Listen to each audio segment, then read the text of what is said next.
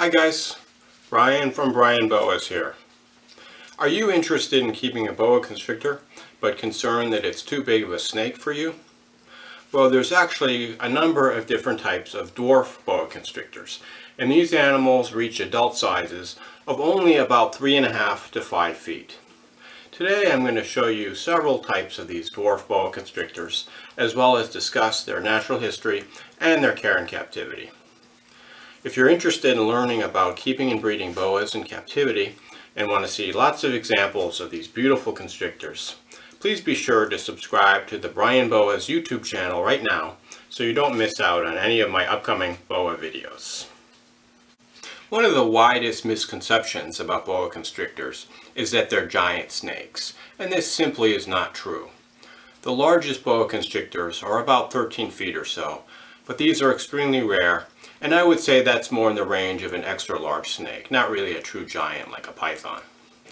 And most adult boas are in the 6 to 9 foot range, and the types we're going to see today are only in the 3.5 to 5 foot range as adults. So really they're no bigger than many commonly kept pet snakes like ball pythons, corn snakes, and king snakes.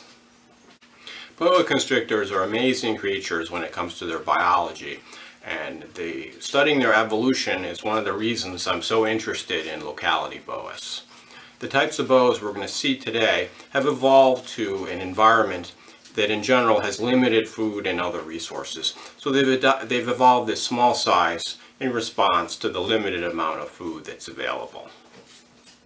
The first dwarf boa might be the smallest boa of them all, and that's the Tarahumara mountain boa from northern Mexico. This is an adult male. He's about 10 years old, and he's just under 4 feet in length. The adults of these get to be somewhere between 3.5 and 4.5 feet. Very compact, small size. Looking at him, you can see he's got these beautiful dark colors, lots of different shades of brown, including caramel, mocha, chocolate brown, lots of, nice shades here. Beautiful looking animal. They also often have a lot of pink to them as well, and even some greenish bluish highlights.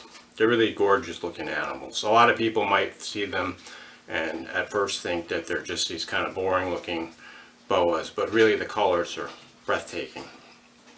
So these animals are one of the northernmost types of boa constrictors, getting pretty close to the US border, and they've adapted to the sky islands of habitat in the mountains above the surrounding desert. So there's cooler temperatures and moister climate in these mountain habitats in northern Mexico, and there's a limited amount of food supplies there. So the animals have evolved to go long periods without eating and to these small adult sizes. Personality-wise, these Tarahumara boas have really cool, spunky personalities. Often as babies they do hiss a little bit, but they rarely if ever bite. It's just all for show, and it's actually quite entertaining. And as adults they're typically pretty chill. They're not one of the most active boas. They just kind of hang out. They do move around, but they're not as active as some of the other types of boas, which could be a plus if you're looking for an animal that doesn't need a lot of space and that's going to be content in a relatively small enclosure. So the Tarahumara mountain boa is one of my all-time favorite locality boas, and highly recommended for someone looking for a small boa that they can keep in a relatively small enclosure. There's a few other localities of dwarf Mexican boas that I just briefly wanted to mention, and these include the Sonoran desert boa from northwestern Mexico, as well as the Tamaulipas cloud forest boa from northeastern Mexico. And both of these boas are similar in size and appearance to the Tarahumara boa, and they can be kept in a similar fashion. So definitely worth checking out for some other cool Mexican dwarf locality boas. Next we're going to be moving to the islands of Central America, which are rich habitats for the evolution of dwarf locality boas. And the first is the Crawl Key boa from a small island off the coast of Belize. So at some point, many thousands of years ago, a small group of animals from the mainland made it to this small island, and in response to the limited food supplies, they evolved to this small size. And the adult Crawl Key boas are only slightly larger than the adult Tarahumara boas in the 4 to 5 foot range. Another distinguishing characteristic of the Qual Key boa is this coloration. They have this beautiful silvery steel gray color to them. They're almost a natural anerythristic boa. The baby Qual Keys sometimes have a little bit of red, but it tends to fade out over time. And the adults are just this uniform silvery gray in coloration. These animals are a little more active than the Tarahumara boas. You can see he's moving around a little bit more. They're also a little more elongated and more adapted for life in the trees. They eat a lot of birds in their wild habitat, and one of the main food supplies for these animals are the seasonal migrations of birds that come through the islands for a few months out of the year. Qual Key boas are really enjoyable to handle. This guy in particular, this is a 7-year-old male who sired his first litter of babies this year.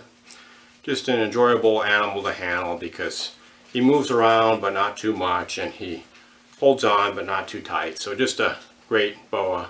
You know, I can hold them in one hand. It's a kind of like a pint-sized boa that has all of the behaviors and all of the cool traits of the larger boa constrictors, the Qual Key boa. Another dwarf island boa from Belize that's available in the boa hobby is the cocker key boa. And cocker key boas are superficially pretty similar to Qual Key boas, but there are some differences. So the first is that overall they're a little bit darker in coloration. So the ground color tends to be a little bit darker of a shade of gray. The saddles tend to be more of a blackish coloration, and the shape of the saddles tends to be a little bit more blocky and a little bit bigger than in the Qual Key boa. The other difference is the shape of the body. They tend to be a little bit less elongated and a little bit thicker around than the Qual Key. And in general, they're maybe a little bit more muscular. They like to hold on a little bit more. So you can see this female is kind of gripping my hand pretty tightly. I wouldn't call them squeezy. She's not cutting off the circulation. But behaviorally, they just like to hold on a little bit more than the Qual Key boa. But besides those differences, superficially they're similar. They're both naturally anerythristic looking boas from small islands off of the coast of Belize, and the husbandry of the two is also quite similar. I'm going to show you one more dwarf boa from an island off the coast of Central America, and that's the Corn Island boa. And so these animals, like the other types of dwarf boas that we saw, reach an adult size of about 4 to 5 feet. There's a couple characteristics of the Corn Island boas that are unique to boas. The first is the coloration. As you can see, these animals have this dark olive greenish top half, and then their belly has a lot of reddish orange coloration to them. They're really unique looking and colored boas. This guy is actually going to shed. He's maybe a little bit dull right now, but once he sheds, his colors are going to be quite a bit brighter. So in addition to the unique coloration, the behavior of these animals is also quite unique. They tend to be one of the most active forms of boas. They don't like to sit still. They're always moving around and searching, and you know, in the wild they are highly arboreal in habitat and live in the trees. And in captivity, when you take them out, they're going to move around a lot. It's kind of like holding a king snake or some other type of colubrid. They don't like to sit still. So I wouldn't say they're aggressive. I've never been bitten by my Corn Island boas, but behaviorally they definitely like to move around quite a bit. So that's the Corn Island boa, a unique dwarf island boa from an island off the coast of Honduras. One last locality boa that's in the dwarf boa class that I'm going to show you is the Paraguanera or Paraguana Peninsula boa from Venezuela. And these are really great boas. They actually live on this peninsula, and if you look at a map of South America, the Paraguana Peninsula is this kind of round body of land, maybe 50 miles in diameter, but it's at the end of this really long, really skinny peninsula. So they're very isolated from boas from the mainland of Venezuela. And what's really interesting is they show characteristics of both Boa imperator, the common boa, and Boa constrictor, the true red-tailed boa. And if you look at a distribution map of those two species, it kind of makes sense. So they have kind of a head shape and body shape that's similar to the common boa, but looking at the animal's coloration and contrast, it's more reminiscent of the true red-tailed boa. You can see even their tails, they have this beautiful dark red tail, but just a high contrast between the red and the black and the white on the tail. They're just beautiful animals. One other characteristic they share with BCC is the musculature. So these are really muscular little animals. You can see how he's holding on there. You can see his kind of squarish body. This is an adult male. This guy is about 5 years old or so. And he's maybe 4 feet long, but really cool boa if you're looking for a small boa that has a lot of great characteristics and is beautiful to look at. They're relatively hard to find, but they are available occasionally, and I hope to have some babies from my Peregrinaria boas in the next couple of years. Another really cool thing about the Peregrinaria boa is there's a naturally occurring morph, and that's the anerythristic Peregrinaria boa, like this guy. These animals naturally lack the red and orange pigment, so they have this beautiful silvery gray coloration. So this guy is definitely one of my favorites in the collection. Just beautiful, beautiful animal. And take a look at that tail. Just this beautiful grayish silvery coloration there. Just absolutely gorgeous. A lot of the anerythristic boas that I've seen kind of wash out, and they're more of a brownish color as adults. But this guy definitely has retained his beautiful silvery color. I really like the pattern of these Peregrinaria boas as well. They're this really cool pattern and saddle shape, and the high contrast that's associated with the Boa constrictor, even though they are technically a Boa imperator. So just a great boa locality.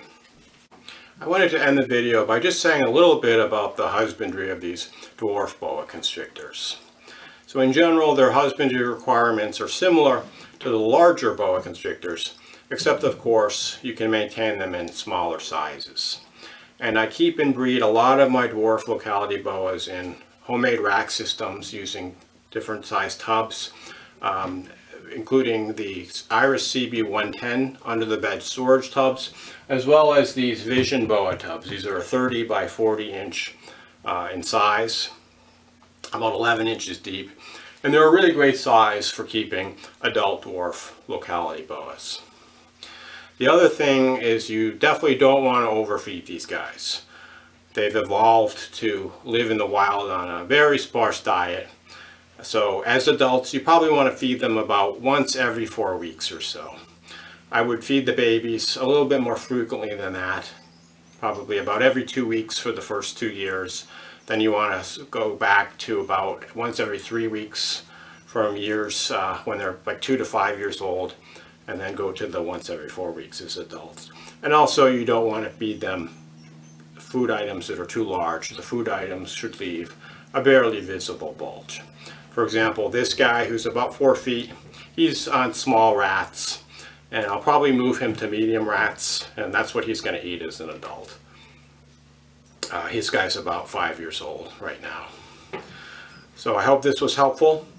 I have videos on all these different localities that I've done previously, so if you want to check out a full-length video on any of the dwarf boa localities, you can do that. As always, let me know if you have any questions or comments. Thanks for watching, and enjoy your boas.